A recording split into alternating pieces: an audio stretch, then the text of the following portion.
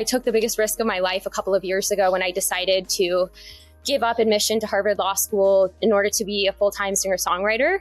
It was a decision that every single person in my life counseled me against, and still one that I took because I knew that it was the decision that was most accurate to who I was as a person.